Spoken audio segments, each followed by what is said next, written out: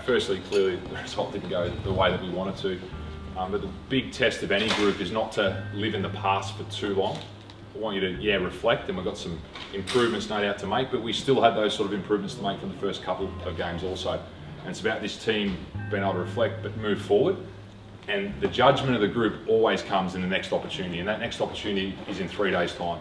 Okay? You were yesterday, you still are right now. Wins and losses come and go, and we just keep moving forward. Okay, take that next opportunity. That's all I implore the group to do. Don't wallow in the past. Take that next opportunity. This is where you shine, Raju. Over to you. Today, 2 good performance by Tom and Zofra. So I decide this turban goes to Zofra.